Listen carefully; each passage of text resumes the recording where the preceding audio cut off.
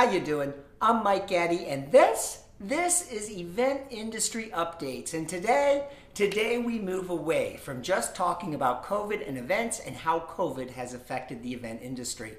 That's because COVID has finally receded into our national consciousness, into the background. If you need proof of that, just open any news app and try to find a story about COVID.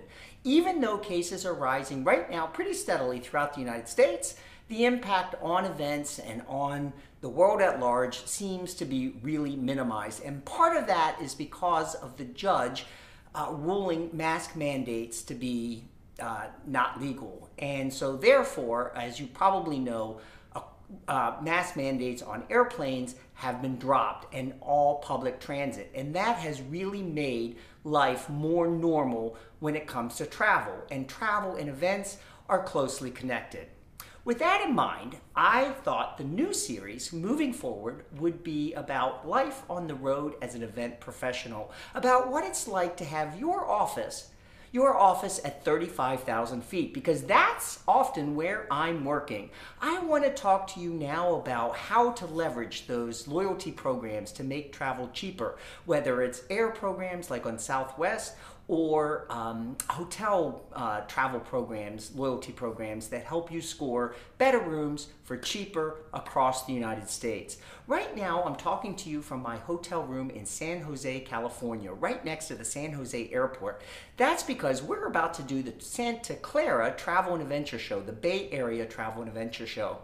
Our room here is at the Sheraton Four Points, and I am a lifetime elite member of their loyalty program.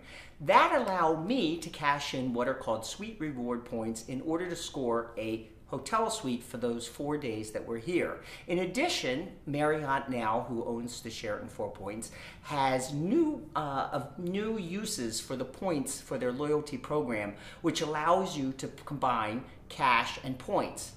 And so this room that I'm sitting in, which is a 2-room suite, costs us $250 total for the 4 nights that we're here, and it's a 2-room suite. Those are the kind of tricks I plan on sharing with you about how to leverage technology when you're at 35,000 feet to stay connected to your team on the ground, even if they're having a problem. The other day, I was going from Atlanta, Georgia to Las Vegas, Nevada. And Matthew was finishing up the Travel Adventure Show in Atlanta, Georgia. It was a Sunday. The travel shows run 2 days, Saturday and Sunday.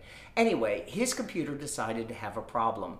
I was able to log on at 35,000 feet, remotely tap into his computer, and fix the problem all while jetting to Las Vegas. Those are some of the tricks that I'll talk about, and they might just come in handy for you. So please join me. Join me as we talk about life on the road, about how to make travel cheaper as you do it more, and how to stay connected to your team even when you're in the sky. I look forward to seeing you. We'll talk to you soon.